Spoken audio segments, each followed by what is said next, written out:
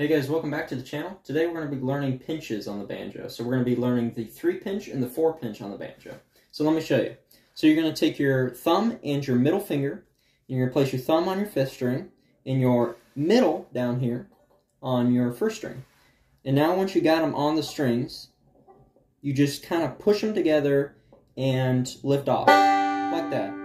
See kind of how my thumb kind of comes down? Just like that.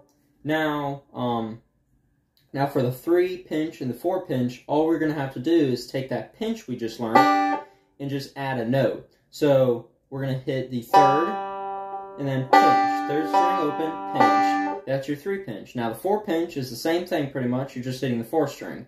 So you're going to hit the 4th, pinch, 4, pinch, 3, pinch, 4, pinch. Hope you guys found that helpful and see you guys soon.